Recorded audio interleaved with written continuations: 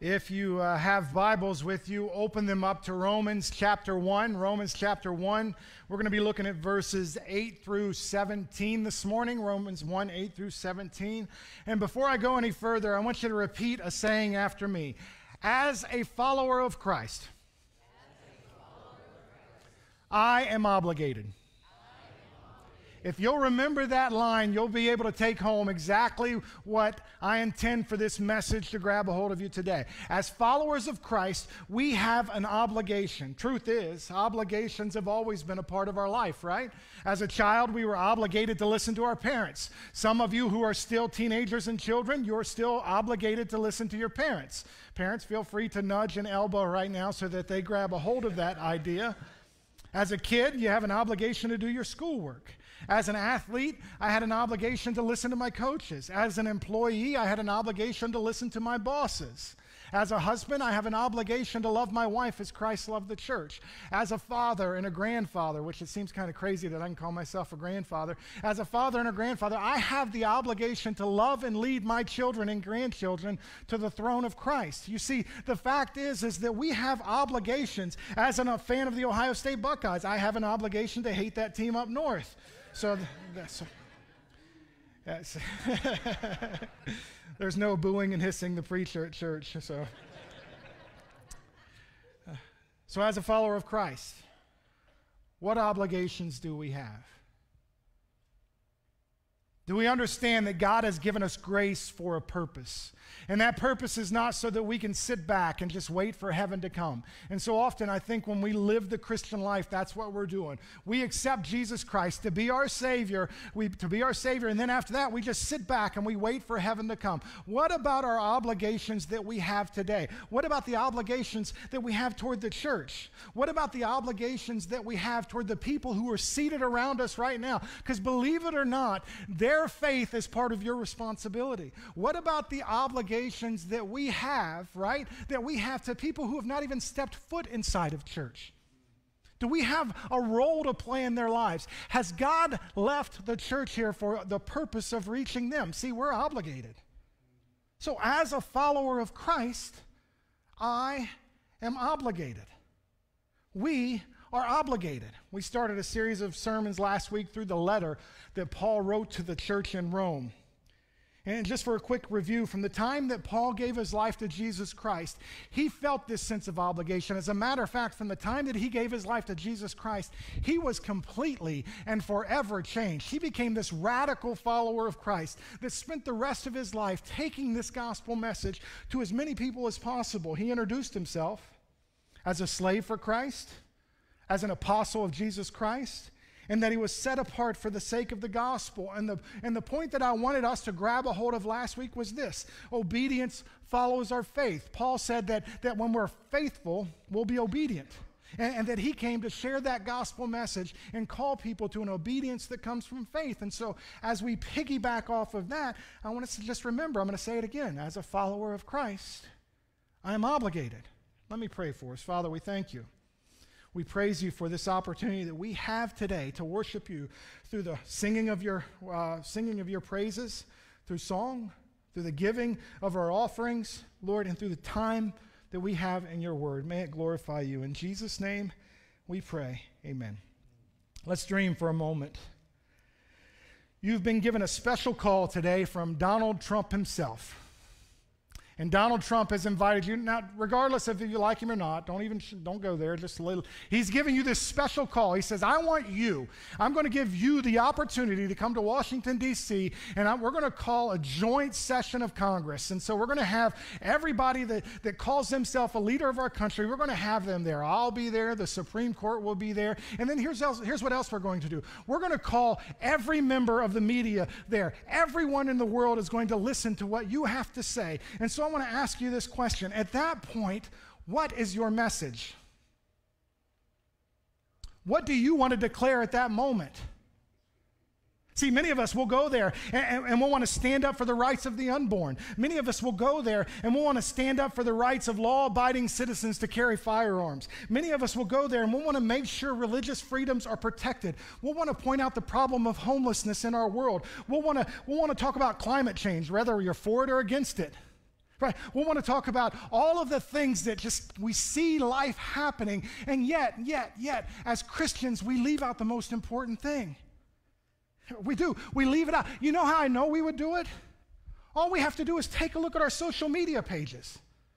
The things that we argue for and shout over, the things that we're most passionate about, those are the things that we'll declare. And so you get this opportunity. You're standing up there before all the world to see, and you say, this is what's most important to me. What would Paul do? Let's look at verses 8 through 15.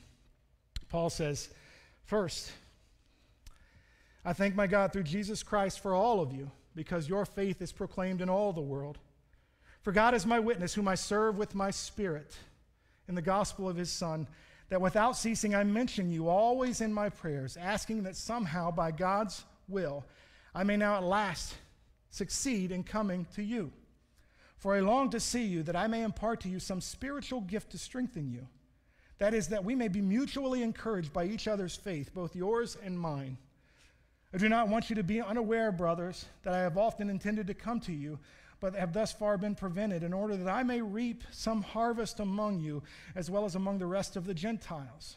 I am under obligation, both to Greeks and to barbarians, both to the wise and the foolish. So I am eager to preach the gospel to you also who are in Rome. So Paul shares with us his obligation there. He felt this sense of an obligation, this ought to. Really, there are three things that he senses himself to be obligated to. The first one is this. Paul felt the obligation to pray for those who were in Rome. He felt the obligation to pray for those who were in Rome. So a quick question that we have to answer that I have not yet attempted to answer in this series of sermons is this. How did the church get to Rome? That's one of the things. Our Roman Catholic friends want us to believe that Peter, that he visited Rome and he established the church there in Rome, became the first pope. But the fact is there's no biblical evidence that Peter ever stepped foot in the city of Rome until he was killed there. So one can make an argument that the letter of Paul that he wrote to the church was proof that the church was not started by Peter at all, because Paul tells us in Romans 15:20 that he wouldn't want to establish a work based upon the work of somebody else. And so some believe that the church in Rome happened organically, meaning this. It was the capital city of the known world at that time. So Christians would naturally migrate to the city, and as they would migrate there, as Christians, what should we do when we migrate? We should take the gospel with us, and that's what took place. Most likely, the church was there because there were believing Jews at Jerusalem on the day of Pentecost when Peter preached. As a matter of fact, if you flip back there to Acts chapter 2, Rome is listed as one of the cities that was there. So that was there. And Paul tells us that your faith is being reported all over the world. What was it about their faith that was being reported? Was it the persecution they were enduring? Was it the church rapidly growing? Was it the fact that the gospel message had penetrated the capital city of the empire? I think that's what it was. You know, we like to celebrate as Christians anytime a celebrity or anytime a politician pulls out a verse and uses it out of context. So I think here that what Paul is saying here is, listen, the gospel has penetrated Rome. This is worthy of celebrating. And Paul calls upon God as his witness, that every time he thinks of them, he's praying for them. He's praying for them. And so that leads me to ask this question for us. Do we have this sense of obligation that we're praying for each other? You see, Paul, I think he could have been praying a number of things for the church in Rome. He could have been praying that they would be able to endure persecution. He could have been praying that God would create in them this hunger to know more and more of Jesus Christ. He could have been praying that God would place a supernatural love for one another among them, to help them understand what they've been called to do, to be emboldened to preach the gospel. And so Paul starts off, after he gets through this general introduction, he starts off and he says, listen, I thank God. First, I want you to know, I thank God for you. For you. Church, I want to ask you to do something right now. I want you to look around the room as much as you can. I know some people have stiff necks and it's hard to turn. I want you to look around the room.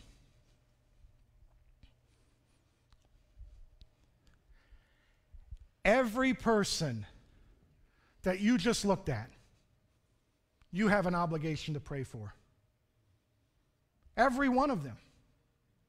You see, and I wonder at times if we don't let that obligation go right by us. First, we have an obligation to pray for our leaders.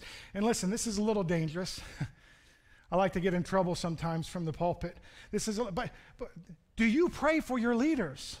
I mean, really, really pray for them, for the pastors, for the deacons, for the worship leaders, for the youth pastors, for the children's ministry workers. Do you pray for them? Because here's what I see as a leader, and I'm not talking about here, I'm talking about in the church. Here's what I see. People don't often pray for their leaders. They criticize their leaders. They tear their leaders apart. Leaders make a decision they don't like, and they rake them over the coals. The fact is that leaders are easy targets. Why? Because we can't fight back. We fight back, here's what happens, you leave. And if you don't leave, what you do is you call a meeting and have the pastor removed, the youth pastor removed, the worship leader removed. Make sure you do things to get the person who's volunteering out, and pretty soon all the people that were doing stuff are gone. Listen, I'm not saying that's happening here. I really am just trying to prove a point. Are we praying for our leaders? I mean, really praying for them. Paul knew that prayer was important. He believed in the power of prayer, and he asked for the church in Philippi to pray for his deliverance. Philippians 1:19. For I know that through your prayers and the help of the Spirit of Jesus Christ, this will turn out for my deliverance. Paul believed that when you prayed for somebody in ministry, you joined them in ministry. Romans 15:30, I appeal to you, brothers, by our Lord Jesus Christ and by the love of the Spirit, to strive together with me in your prayers to God on my behalf. Paul asked for prayer to have a bold proclamation of the gospel. Ephesians chapter 6, verses 19 and 20. And also pray for me, that words may be given to me in opening my mouth boldly to proclaim the mystery of the gospel, for which I am an ambassador in chains, that I may declare it boldly as I ought to speak. Colossians 4, verses 2 through 4, continue steadfastly in prayer, being watchful in it with thanksgiving. At the same time, pray also for us, that God may open to us a door for the word to declare the mystery of Christ, on account of which I am in prison, and that it may make it clear which is I ought to speak. See, I could keep sharing verse after verse, but the fact of the matter is this. Have you prayed for your leaders? Hey, not only do you have the responsibility to pray for everybody around you, you have the responsibility for those whom God has called to lead you, to pray for them. Can you say to them when you walk up to them, like when you're just going up, hey, listen, I prayed for you this week. I pray that you would be faithful. I pray that you would share God's word. I pray that you would stand up under the trials that are there. Have you done that? And before you take a complaint, I want you to ask these questions. Have I prayed that God is strengthening them in their walk? Have I prayed that they are hearing from God and his word? Have I prayed that their families are encouraged and walking with Christ? Have I prayed that the Holy Spirit is guiding their thoughts? And listen, when you've done that, if you come up to me and say, listen, Pastor, I got a concern, but before I share this concern, I'm praying for you. This is what I desire for you. Man, you say that to me, and I'm all ears because I know the Holy Spirit's working through you. Have you prayed for your leaders? See, not only do we have the responsibility to pray for our leaders, we have the obligation to pray for one another. Every person that you've looked at. One of the reasons that we've stopped praying for one another, if I can just be honest, we've stopped congregating with one another. Church has become optional to us. And just apart from church, it's easy to sit in rows. It's easy to sit in rows and have one guy stand up in front and talk. It's a lot harder to sit in circles. You know what happens in rows? Information is transferred.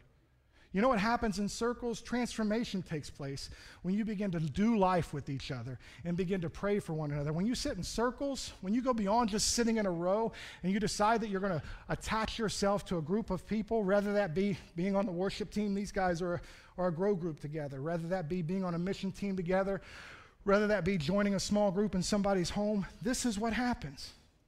For many of us in the United States, church has become a lot like going to the movies. We walk in, we find our seats, we keep to ourselves. There's very little interaction with the people around us. One of the goals that we have as a church is that you put yourself in a grow group. Because in a grow group, we believe that good stuff will happen to you. I get the opportunity as the pastor to sit with people all the time, and I'm learning to ask this question when they talk about a struggle. All right, what group are you a part of? Who are you sharing this with? Who's praying for you? See, that's what we have to do. We have to put ourselves in those positions to grow. James wrote these words. Therefore, confess your sins to one another and pray for one another, that you may be healed. The prayer of a righteous person has great power as it is working. So we just got to put ourselves in those positions to grow. Second lesson we get from this, Paul felt the obligation to encourage and equip. Look again at verses 10 through 12. He says, I mention you always in my prayers, asking that somehow by God's will I may now at last succeed in coming to you. For I long to see you, that I may impart to you some spiritual gift to strengthen you. That is, that we may be mutually encouraged by each other's faith, both yours and mine. Sound a little bit like a broken record here for a moment. This doesn't happen in rows. It doesn't. Yeah, very rarely can we just be encouraged by sitting and listening to the truth being proclaimed from one person. But when we share the truth together as a group, when we use the gifts that God has given us to encourage and to equip each other in groups, what we're doing is we're putting ourselves in a position to see God work in mighty ways. So we have to ask this question, am I willing to get out of my comfort zone and get into a group to see how God is going to work through that group to encourage and equip me? That's what Paul wanted to do. He wanted to go to the church in Rome to visit them so that he could encourage and equip. And see, God has given us, if you want to flip your Bibles over to Romans 12, if you have them there, God has given every single one of us a gift to use. This is what he says. We'll unpack this at a greater level later.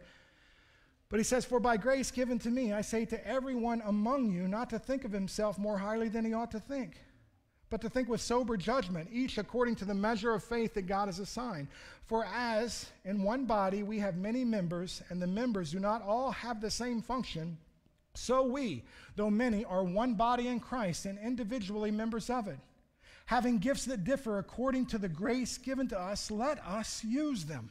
And then he goes on to say, whatever that gift is, use it. So I just want to ask you a question. Has God gifted you with something? And the answer is yes. It's yes. It's every single one of us have a gift to use. Now the next follow-up question, are you using it? Do you have this sense of obligation to use it? And once again, as you think about all the people that you looked at, when I asked you to look around the room, you have a responsibility toward them. God has caused you to be a hand or a foot or a mouth or something in the body of Christ so that you could speak up, so that you could serve, so that you could go. Are you willing to use it? That's an obligation that we have. The final obligation that Paul felt was to preach the gospel. Verses 13 through 15. That's where he says there, I do not want you to be unaware, brothers, that I have often intended to come to you, but thus far have been prevented, in order that I may reap some harvest among you, as well as among the rest of the Gentiles. I am under obligation both to Greeks and barbarians, both to the wise and to the foolish. So I am eager to preach the gospel to you who are in Rome. One of the best opening lines of a book that I've ever read. Oh, of course, in the beginning, God. That's the best one. Yeah. Next one is, it's not about you. Rick Warren's book, The Purpose-Driven Life. The third one, if I were to list the best opening lines of a book that I've ever read, is by a man named Robbie Gallaty, and he wrote it in Growing Up, and this is what he said. The gospel came to you on the way to someone else. The gospel came to you on the way to someone else. Paul is a man who not only understood this in his head, but he lived it out with his life. And so what's the harvest that he wanted to grab a hold of? You know, it was the spiritual growth of the believers that were in the church of Rome, but it was also the proclamation of the gospel to people who had not yet become a part of that church, so that they would respond to that. And what do you think Paul meant by that obligation? And here's what I think. Man, we spend so much time trying to define words, and I want us to feel it for a moment on a heart level. I want us to try to jump inside Paul's head and heart and grab a hold of what he was feeling at that moment. You see, because he was on that road to Damascus to tear apart the church. And on that road, he met Jesus Christ. And Jesus Christ not only forgave him, but he filled him. And from that time on, Paul thought, listen, this has been given to me. I've got to take it to as many people as possible. I've got to give this to every person that I run into. And I wonder, I look at us as a church today, and I wonder if we have that sense of this obligation, that without the message that God has put in our mouths, that he's put in our hearts, without declaring that to the rest of the world, that if they were to die today, that they would spend an eternity in hell. I wonder if that bothers us at times. I wonder if we feel this sense of obligation to carry this out to other folks. That's what Paul felt. So he had this relationship with Jesus Christ, and he was going to do whatever he had to do to take it to other people. He says to Greeks and the barbarians, really saying to those who speak Greek and those who don't. I remember in the 7th grade geography class that I took in Ohio, one of the only things I ever remember about middle school was in this geography class, the teacher put up a map on an overhead transparency. Kids, ask your parents what those are. They'll explain it to you. So they put that up on a map. It had the map, it had it divided this way. It had it divided between civilized societies and savages. And it doesn't take too much to think that they had Africa all listed as savages, and it's easier to enslave savages than it is civilized people. Paul says, I want to take the gospel to everyone. You Greeks, you don't want to talk to non-Greek speaking people? I want to preach to them. Paul says to the wise and the foolish, those who understand and even those who may have a difficult time in grasping the gospel, that's who I want to take it to. Fact is I think we've messed it up today in our world. I do. I think we have called the trained instead of training the called. I think we have looked for man's stamp of approval on people that God has called to preach, and we've waited for that stamp of approval, and thus what we have done is we've created churches and systems and everything else, and the church in the United States flourished the most when one person felt called to preach, and the church said, all right, go, preach. Go home today and open up your internet browser and look for ministry jobs. Most churches looking for a pastor want them to have at least a master's degree. I don't see it. See, the only thing I see is that God wanting somebody who's sold out and willing to take the gospel message to everyone, the wise and the foolish. For Paul, there wasn't anyone he was willing to leave out. If you're breathing, I thought of this, if you're breathing, he'd preach to you. If you're dead, he'd preach the gospel to those who were standing around you. And if you were around and died while he was preaching the gospel, he would walk out, raise you from the dead, and continue to preach the gospel to you. I mean, that's how sold out this guy was to that message. And I wonder, when we look around us, do we have this sense of an obligation? How would it be worded to us today? Do we want to preach the gospel to the Christian and the Muslim? Do we want to preach the gospel to the heterosexual and the homosexual? Do we want to preach the gospel to the capitalist and the socialist? Do we want to preach the gospel to the Republican and the Democrat? Do we want to preach the gospel to the pro-lifer and the pro-choicer? See, that's the question that we have to ask. And I love what Paul says. I love it. I got goosebumps thinking about this. He said, I'm eager to do this. Have you ever just been bursting at the seams to tell somebody something? Paul met Jesus Christ in that eagerness just welling up in him. Listen, I'm eager. I can't wait. It's like, coming out. I'm ready. Can we talk? Okay, let's talk about the gospel. Let me tell you about this. I got a really important thing to tell you. It's Jesus Christ loves you. He died for you. He rose again. Do you want to put your faith in that? Everything he would have done would have been toward that goal. What are we eager about? Well, look at our social media feeds. Listen to what we talk about at our family gatherings. Truth is, if you listen to many of us as Christians, we've put more faith in the Republican Party than we have the Word of God. Truth is, when you listen to us as Christians, we put more faith in our guns than we have the Holy Spirit to protect us. Listen, I'm for both of those things. Do we believe in the power of the gospel? Paul said it this way, for I am not ashamed of the gospel, for it is the power of God for salvation to everyone who believes, to the Jew first and also to the Greek. For in it the righteousness of God is revealed from faith for faith. As it is written, the righteous will live by faith. Do we believe it? Do we really believe it? If we do, man, we'll have this eagerness to proclaim it. We'll have this one-track mind that everybody we talk to, every conversation we have, will always lead to this point. Hey, can I talk to you about what really matters? It's the gospel. Jesus loves you. He died for you. When you put your faith in him, he seals you with his righteousness. He gives it to you. Can we talk about that? He was in every conversation to do just that thing.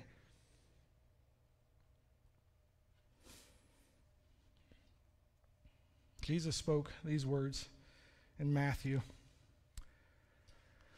So have no fear of them, for nothing is covered that will not be revealed, or hidden that will not be known.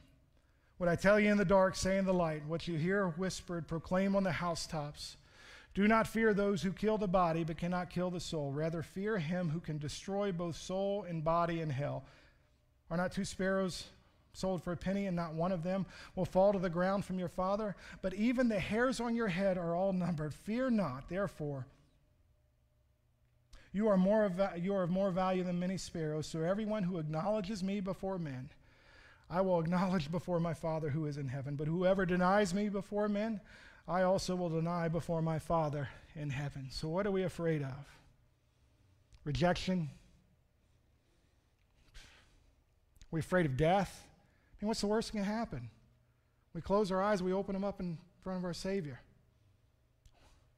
Are we eager to do this? If we believe it, that's what we'll preach.